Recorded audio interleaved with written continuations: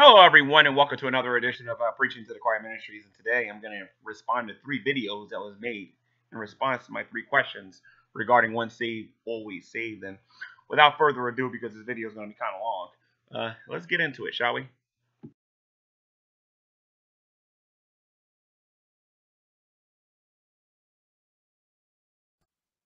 I've decided to concoct 3 questions to prove that once saved, always saved is not as ironclad as I make it as brother. The first question: does sin separate us from God? Yes or no, brother? Number 2 is, as a Christian, can your sin take you out of fellowship with God? Can your sin separate you from Almighty God, brother? The third and final question is just as good, brother. If, as a non-believer, sin separates you from God, if, as a Christian, you sin and that takes you out of fellowship with God, does that mean you have fallen from grace, brother? He is the corpse who is now no more. He is risen when called by the Lord. When he rebelled against God, he understood the price. And when it comes to waking up from his rest, he ain't too nice. Here he is, rising from Sheol and Hades, wretched and totally depraved. What the?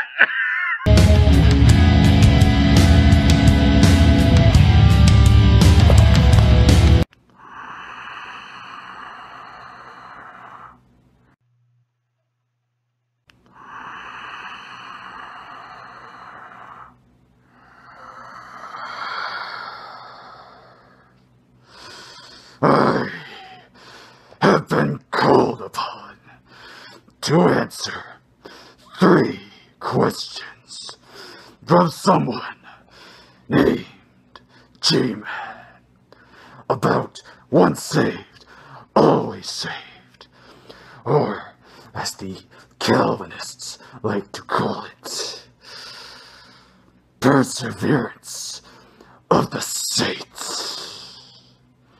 At least that's their doctrine. I don't know what the others would be.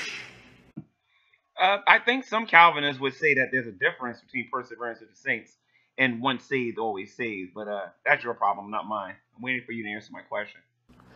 First question: does sin separate us from God? As you can see, it is because of these and electricity provided by the Lord Almighty that I even have a chance of my dead corpse even roaming and walking this plane, this earth again. For it is said in the sacred scriptures of Romans chapter 6, verse 23, for the wages of sin is death, and death separates you from your Creator, from God Almighty Himself. So yes, according to the Bible and what the early church believed, sin separates you from God Almighty Himself. Now, your second question. Before you go any further, I like to say I agree with you. The Bible says that we have all sinned and has fallen short of the glory of God. And Adam and Eve is a perfect example, the first example and the perfect example of what we have in the scriptures of someone who had a relationship with Almighty God, and their sin separated them from God. So then obviously we got Lucifer and what happened in heaven and everything. So yeah, I'm in agreement with you. But what about the second question? Your second question: if you are a Christian, does sin separate you from fellowship with God? The answer is no. Why? Because if you'd read Romans chapter 8, and I believe the verses are verse 38 and 39, correct me if you want, for I am a mere fool, a wretched, totally depraved fool who tried to rebel against the Creator once. It is said that the Apostle Paul was convinced that by neither anything that he could think of at that moment was he able to think of anything that could separate him from the joy he had in Christ Jesus. Now, I will ponder upon something that is mentioned within the third question. Well, there's a couple of things that I want to say. First and foremost, this wretched character that you have on your channel, Christian Anarchist. First of all, I find them to be very entertaining. But I got a problem with that. You see, you call yourself a Calvinist and you believe in total depravity. And because man is so totally depraved, he can't really understand or comprehend God's word. And you yourself are playing the character of being someone who's totally depraved, someone who's wretched, someone who came from the dead. And you're attempting to answer the deep things about God that we're talking about right now. And I'm trying to figure out how is that possible, especially being a Calvinist. By the very doctrine of being totally depraved, once you're born again, you're not totally depraved no more. You can choose God all day long once you become a believer. So I'm still trying to figure out, why would you use a wretched character to make your point? I'm just curious. Oh, and one more thing. I also disagree with you about this idea that sin won't separate us from fellowship with Almighty God. I got a verse of scripture here I want to read to you real quick. Maybe you didn't see it first 20 times you read the Bible or whatever. But and I'm just joking. I'm not saying that you actually read the Bible that many times, all right? 1 John chapter 2, verses 8 and 11. And it says, again, a new commandment I write unto you, which things is true in him and in you, because the darkness is past, and the true light now shineth. He that saith he is in the light and hateth his brother is in darkness, even until now. He that loveth his brother abideth in the light, and there is no occasion of stumbling in him. But he that hateth his brother is in darkness, and walketh in darkness, and knoweth not whither he goeth, because that darkness hath blinded his eyes. Now, I do want to make it clear that when you're in something, you are in it. When you're in Christ, you are in Christ. You are in fellowship with him. You are filled with the Holy Ghost. You are living out what God has called you to do. But when you're not in Christ and you're in the flesh, then you're going to act as if you're part of the world. So if you're going to say that you're in Christ and you hate your brother, then no, you're not in Christ. You're in darkness. You're not seeing correctly. You're in a backslidden state. If you don't repent, you will not be in right standings with God. Okay? If we sin against God, we have to repent of those sins. If we do not repent of those sins, our standings with God will not be good. Okay? And I'm talking about backsliding at this point. I am not talking about apostasy. There is a difference between the two. There's some other scriptures I want to read to you too as well. Okay, so let's go back to the book of Genesis again. Genesis chapter 8. And it says, Genesis chapter 3, verse 8. And it says, and they heard the voice of the Lord God walking in the garden in the cool of the day. And Adam and his wife hid themselves from the presence of the Lord God amongst the trees of the garden. If you don't know what I was reading, after Adam and Eve ate from the tree of the knowledge of good and evil, they wasn't looking for God. They wasn't seeking his righteousness. They wasn't worshiping him. They wasn't doing what he wanted them to do. When they heard God coming, they hid from him. So yes, sin does take us out of fellowship with God. And don't say that this is the Old Testament. There was no law at this particular time. Adam and Eve saw God with their eyes. Okay, they had fellowship with him. They spoke directly to him. There was no mediator between Adam and Eve and God. They actually had a better and more privileged relationship with God than what we have today. We have to go through a mediator. That mediator is Jesus Christ. One that we hear about, but we have never seen with our eyes. That we believe on by faith. Okay? So I just want to put that out there, that our sin does separate us from God. We have a quadrillion different examples in Scripture that we can look at from Genesis to Revelation. But I want to hear what you got to say about the third question if you actually go into it. You know what? Go ahead, I will answer. Does sin, if we sin as the believers, and sin separates us from God, does that mean we have fallen from grace? Now, again, I understand that this is acting and all this stuff and whatnot, but I very much disagree that a non-believer can answer such a question.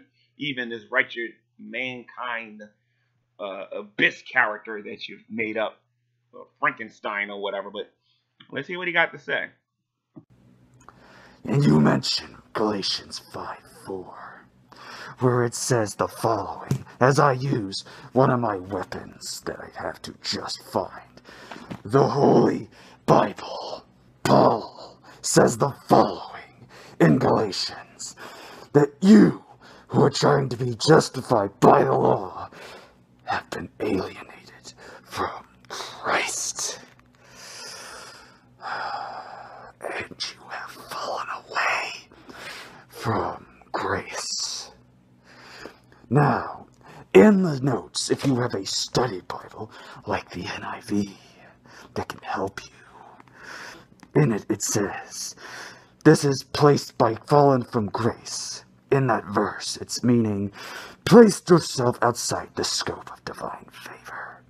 Because gaining God's favor by observing the law and receiving it by grace are mutually exclusive. Now it says to go for a side note, to a cross-reference in the same letter addressed to the church, to the Galatians.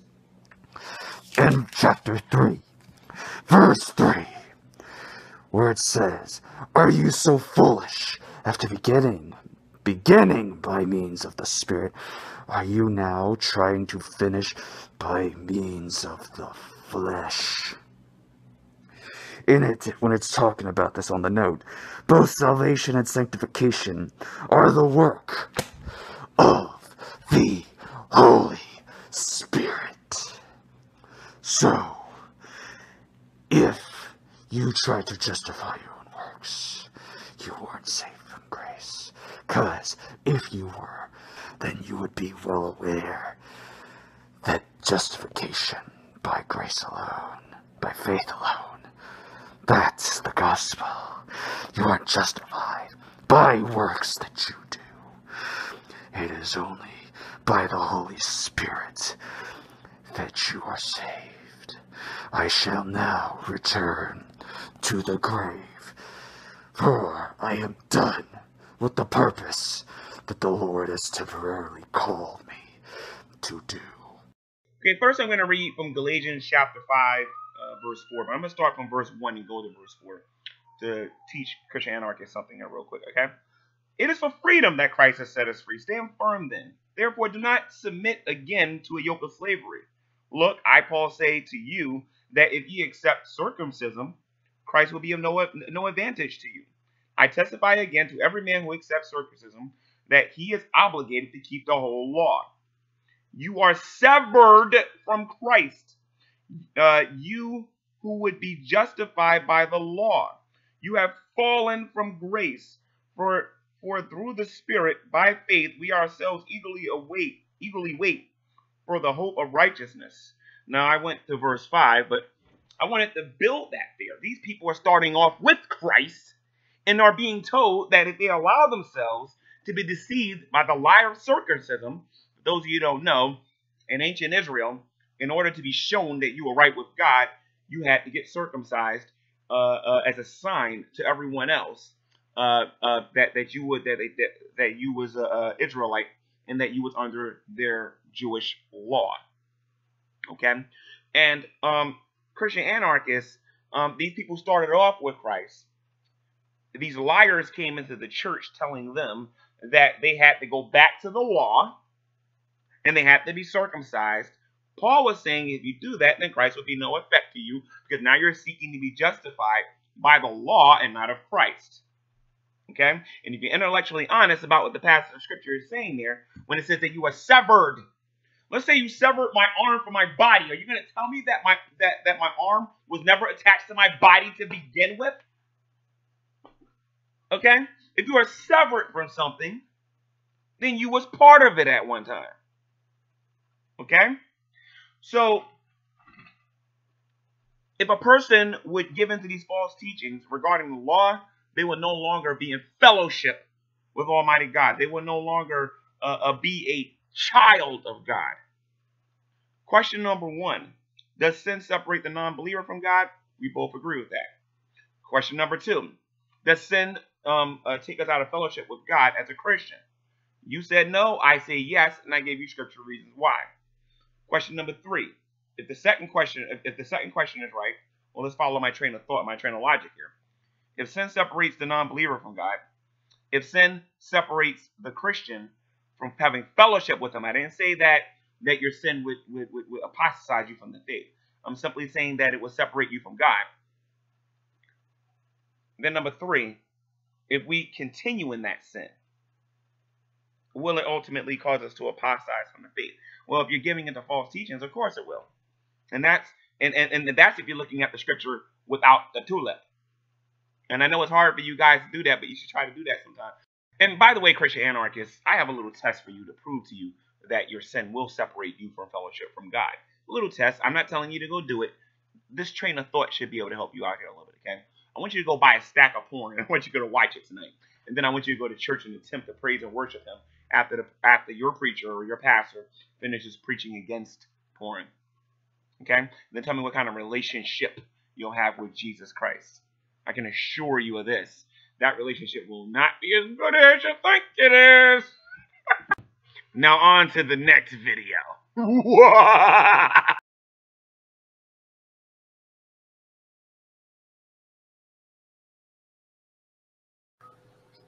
Question number 1 should be pretty easy for all my little Hulkamaniacs that's out there, and all the Jesus freaks, and all the people out there following Jesus Christ, wherever he may go for.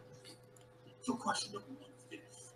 The first question for all of you little ones they've always said people is this. Does sin separate us from God? Yes or no, brother?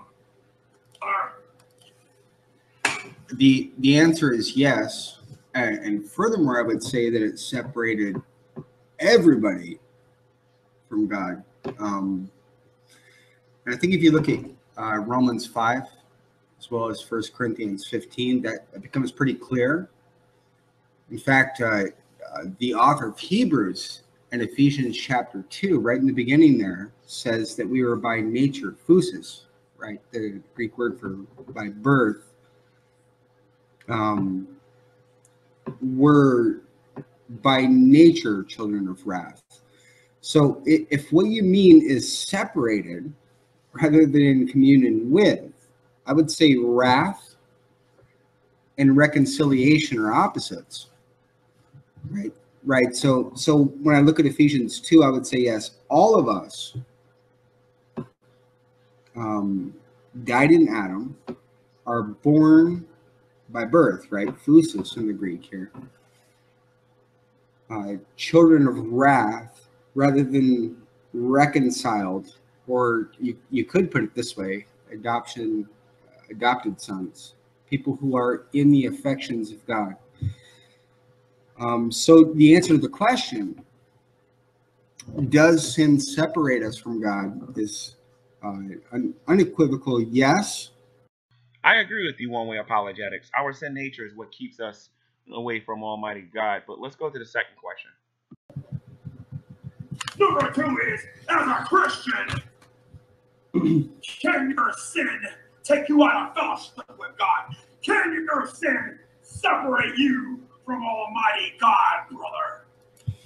Well, this is an interesting question because you're asking the question as a believer. And if what you mean by a believer, and if what you mean by fellowship is a true Christian, remember a previous video where you were talking about First John, right? A person who would test all the spirits, principalities, and powers to see whether they come from the true source of life, right? God Himself, or against His word. So we should test the spirits to see whether they line up with the revelation of God. If what you mean here is, just simply stated, that if what you mean by fellowship is love, then here's my answer. And this will tie in with one of my questions. I only have 2 questions for you later. Let me just scroll down here because I have it all prepared for you here. I notice you're about to include rape, murder, envy, and strife. But you're asking, as a believer, can your sin take you out of the fellowship of God? So if what you mean by fellowship with God is the love of God, right, the reconciliation rather than the separation of God,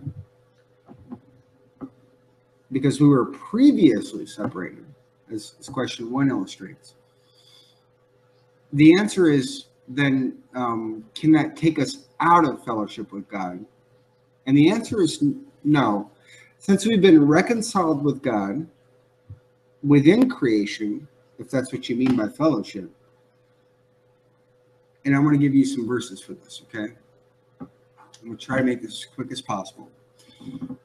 This is found in Romans 8:28 through 39.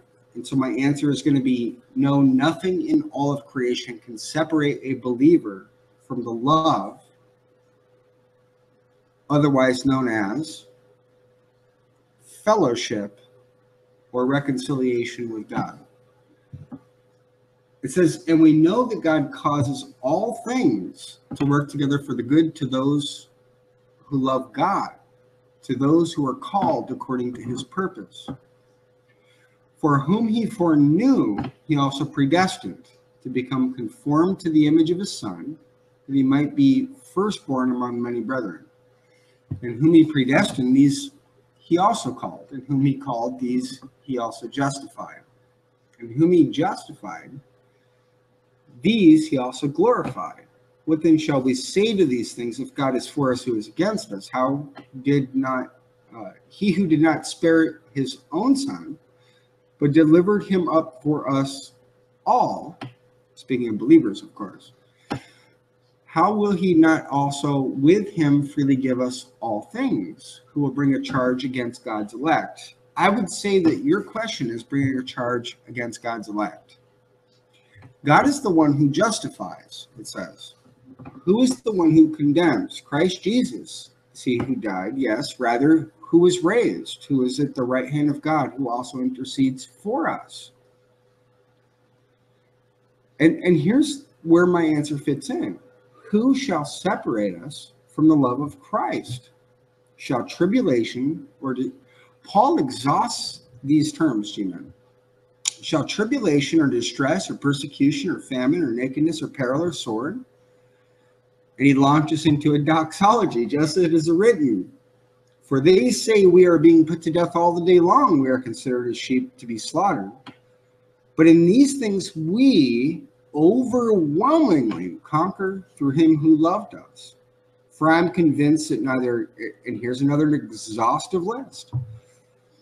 For I'm convinced that neither death, nor life, nor angels, nor principalities, nor things present, nor things to come, nor powers, nor height, nor depth, notice this exhaustive list, nor any other created thing shall be able to separate us from the love of God, which is in Christ Jesus our Lord.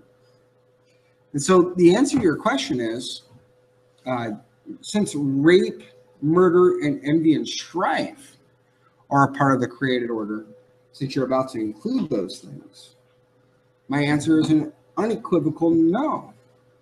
And I thoroughly disagree with you, and I'll tell you why. Number one, let's go back to what fellowship is with Almighty God. Fellowship is a relationship with God, that communication that we have with Him through prayer, the fellowship we have with him through Bible study, the fellowship we have with him when we worship him, the fellowship we have with him when we go to church and we use our spiritual gifts to glorify his name, which is another act of worship and an act of obedience at the same time. Again, that fellowship can be hindered.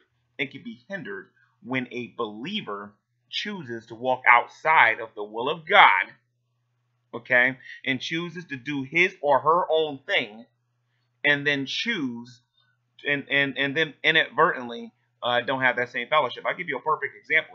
The same thing I asked Christian anarchists. If you go buy a stack of porn and you watch that, what kind of relationship you think you're going to have with God if you don't repent? Now, you're probably saying a Christian would never do that. What are you, a sinless perfectionist or something? Christians do this stuff all the time. Are you living on planet Earth? You have people who love the Lord Jesus Christ who are weak in some areas. They watch porn. They get high.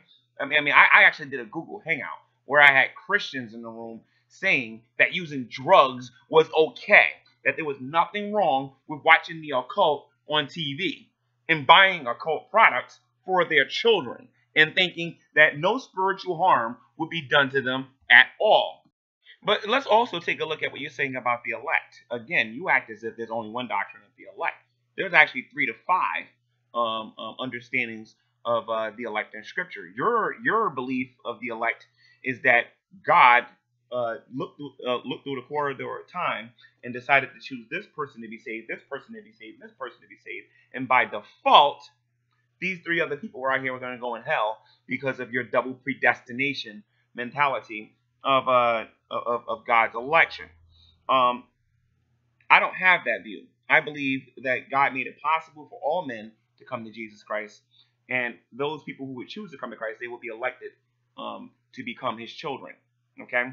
The Bible says that God's will is that all men might be saved. If that's the case, and he is saying that that's his will, and he's choosing 3 people to be saved, and then inadvertently say, who cares about those 3? They're going to get thrown in the lake of fire. How does that coincide with that passage where it says that God wills for all people to be saved? Obviously, that's not the case. He wills that some would be saved and some would not be saved. But I'll take it a step further. Let's look at 2 Timothy chapter 3. And I'm going to read to you what the Bible predicts the church will look like before the man of sin is revealed. It talks about perilous times. It says, but know this, that in the last days perilous times shall come. For men shall be lovers of their own selves, lovers of money, boasters, proud, blasphemers, disobedient to parents, unthankful, unholy, unloving, unforgiving, slanderers, without self-control, brutal, despisers of good, traitors, heady, haughty, lovers of pleasure more than lovers of God, having a form of godliness, but denying its power. And from such people turn away. Okay? So the Bible is predicting, and as a matter of fact, if you actually read on to the next chapter, it talks about how people would not listen to sound doctrine anymore, but rather they will listen to teachers who will say what their itching ears want to hear. Okay? So this idea that Christians won't do anything that is so terrible that it will knock them out of fellowship with God is utterly ridiculous. And there's other passages in Scripture to suggest this as well. Furthermore, the evidence that we have that we are in fellowship with God, it doesn't result in condemnation. It doesn't result in guilt. When we have fellowship with God, and right fellowship as that, typically we're filled with joy and all of the fruits of the Spirit. But what happens when you go to a passage like Revelation chapter 2, verse 5, and it says, remember therefore from whence thou art fallen, and repent, and do the first works, or else I will come quickly, or I will come unto thee quickly, and will remove thy candlesticks out of thy place, except thou repent. Okay? Revelation chapter 22:19. And if any man shall take away from the words of this book of this prophecy, God shall take away his part out of the book of life, and out of the holy city, and from all the things which are written in this book. Again, this idea that a Christian can't do anything that would take them out of fellowship with God is ridiculous. I don't know how long you've been a believer one way, but are you telling me that there's never been a sin to take you out of Bible study temporarily, or there's been a sin that's kept you away from prayer because you've enjoyed doing something that was wrong for a period of time? I don't know if there's been a time where you couldn't worship God the way you wanted to because of lingering sin, or because of something that you were dealing with in your life personally.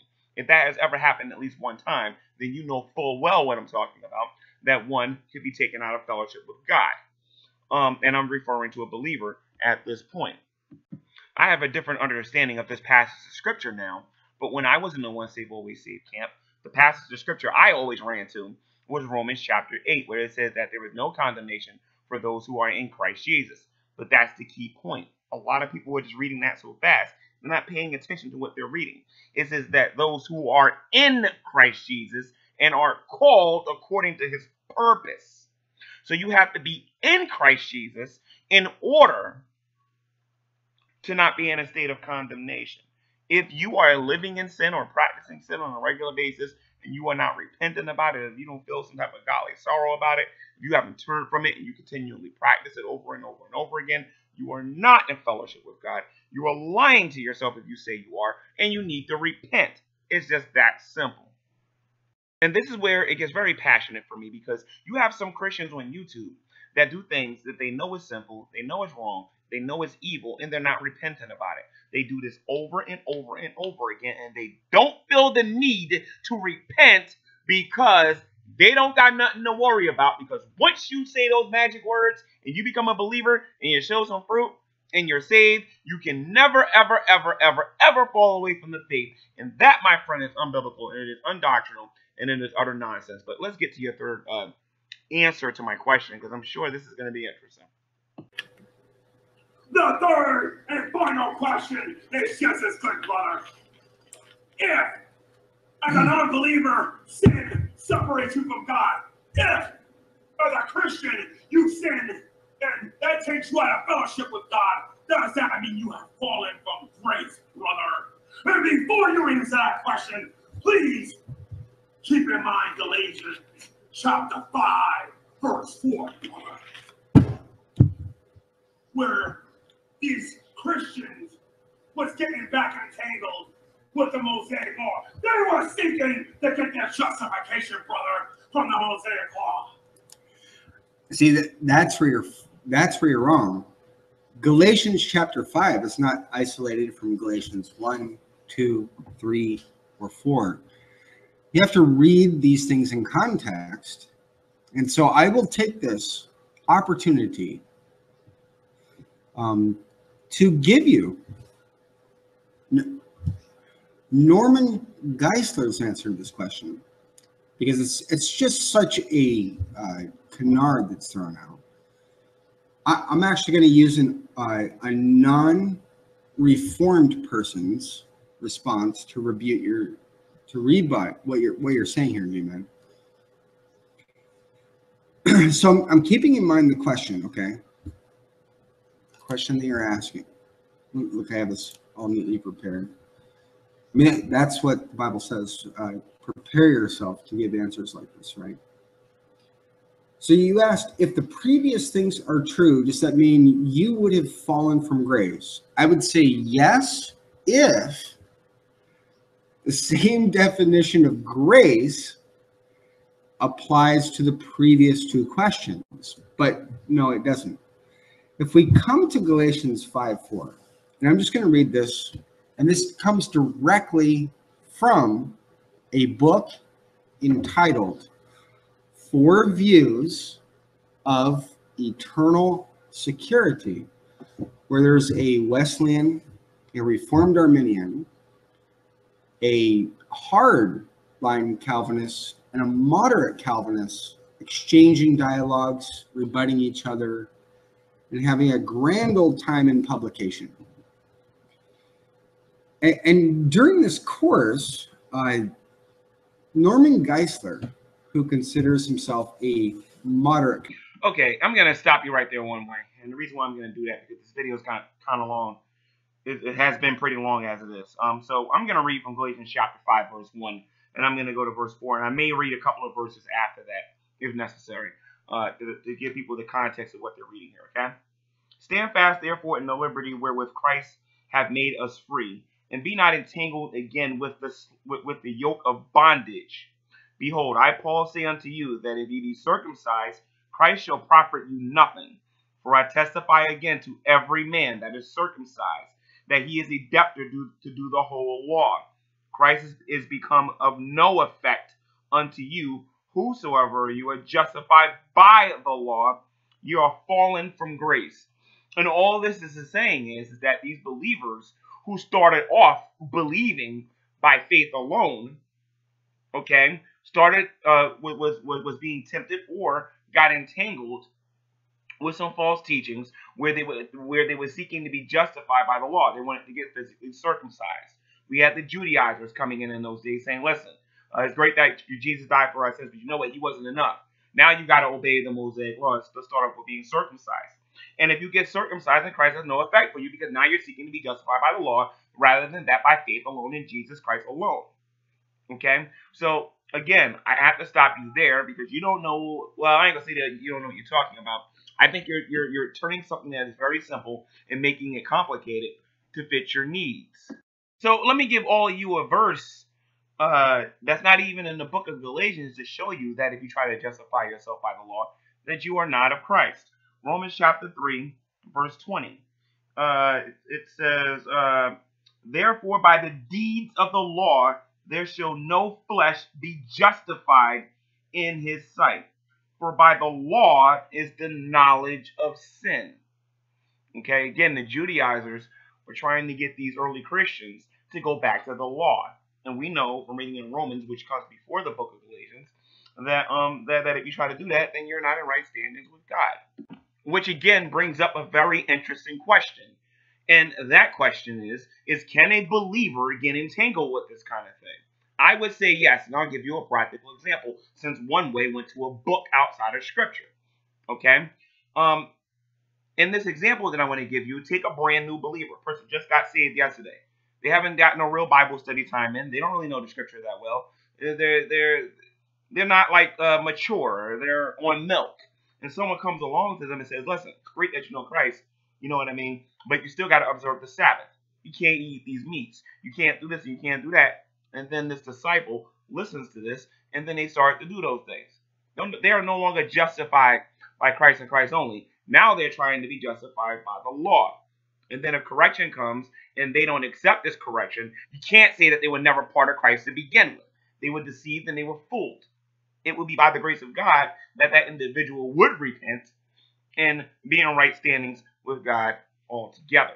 So again, one way. I think you're wrong. I don't think you understand Galatians chapter 4 and what it's actually saying, or what Paul rather was saying to the Galatians during that particular time.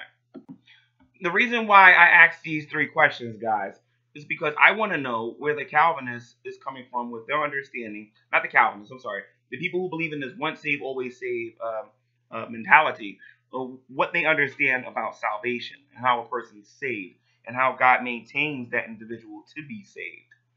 That was the whole point of asking these questions. These wasn't difficult questions I was asking.